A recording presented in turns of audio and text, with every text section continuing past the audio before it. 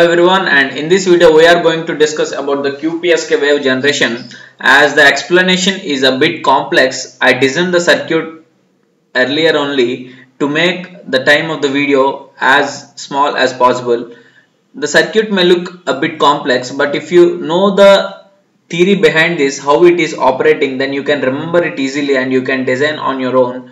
One should know that the QPSK wave means that it is called as quadrature phase shift keying, where you can see that four different angles, that is plus 45 degrees in the first quadrant and plus 135 degrees that will be in the second quadrant, for different bit combinations that we usually call as symbols. That is for 0 0 it is called as one symbol, and 0 1 other symbol, and other two possibility cases, that is 1 0 and 1 1. For all set of symbols, that is for each symbol there will be a certain phase shift in the wave. So that's we represent here in these four blocks, and I will show you how we can change these values. Here one should notice that this is a random sequence generator, that you all know that this can be obtained by right click and going to numeric. Here you can see that random number generator. From there you can take this block, and this is also from the comparison, that is greater than or equal. So if I got random values from here, then here I will get the bit combinations like 0. If I got 0 and here also 0, that will be one symbol, that is 0 0.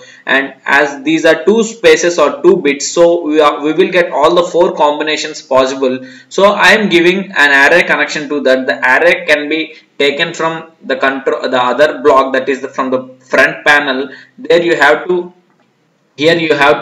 right click on array, and from there you have to take an array here. From this, then if you place the boolean round LED, then you will get, as here for the while loop I have given a constant as 4, so I will get a 4-bit data. You can give 8 also, then you will get 8-bit data. So here by placing two arrays, I can see the data that is generated there, that is whether 1 1 or 1 0 or 0 1 or 0 0, all the four possible cases I can check there. Now the circuit is as simple as you have to take three AND gates that will be obtained from here, that is boolean.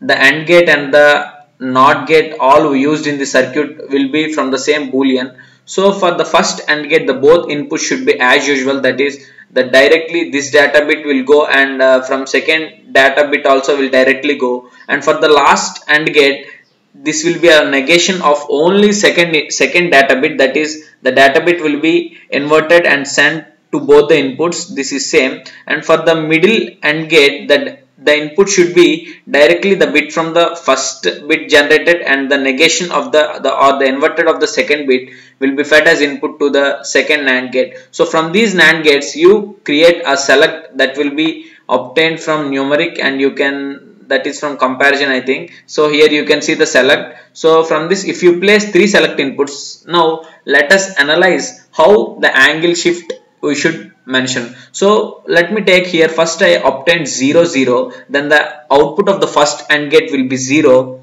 and for the second AND gate it will be 0, and for the third AND gate it will be high. So for the select input, if the input is high, then the upper angle will be propagated. So here we will get here upper angle, as here it is low, the lower angle is connected from the output of this select, so you will directly propagate it to the output. So the angle that we place here will give the combination of 0 0, and let me take this as plus 135 degrees from the theory that we have studied earlier in the QPSK wave in the digital communications. So now for the second bit combination, that is 0 1, if suppose we got here 0 1, then the output of this will be 0 and the output of this will be 0, which means the select gate will or this select will propagate its output that is connected in the lower end. So I will get the output, this is also 0, so this lower angle which I kept will get at the output throughout this path. It will travel like this to this phase in input. I will explain this block later. So for the 0 1 combination, what angle I used to obtain should be written here, that is minus 135 degrees.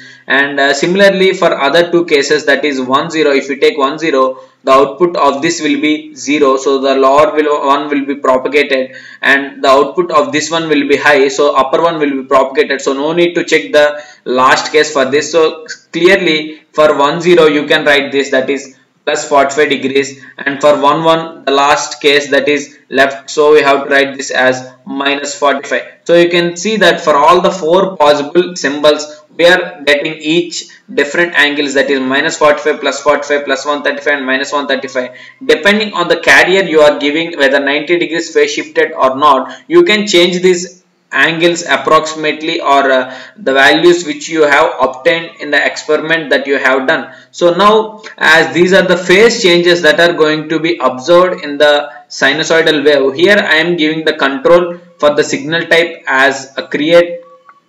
You have to create here a constant. From that you have to select a sinusoidal wave, and as these are the phase changes, I am giving this input to the phase in block. And for the waveform chart, you have to go to the other panel, and here you have to create a graph. From that you have to select the waveform chart, and if you place there, then the circuit will be connected. Now you can observe the output here, that is, you can see that these are the 2 bit combinations, that is 10 10 01 00 are the 4 different cases. Now I am going to scale my x-axis, that is auto scale x-axis,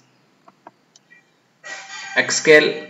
I am using auto scale. So now if I select for different cases, here you can see the phase shift is according to the input that you have given, that is whether it is minus 45 or plus 45 or plus 180. Here you can see this is plus 135, and these are the different possible phase shifts that you have given here. As since it is the random bit sequence generator, the main it may be difficult to observe the phase change exactly, but you can get the feel that there are phase changes for every data bit that is occur different. That you can see that all the 4 possible cases covered in this equation or in this format. You can see that 10 11 00 and 01. So you can see all the different 4 possible phase shifts are observed here, so that we can get the feel that actually the circuit you designed is working properly in the LabVIEW. So in this way you can see that the QPSK wave is generated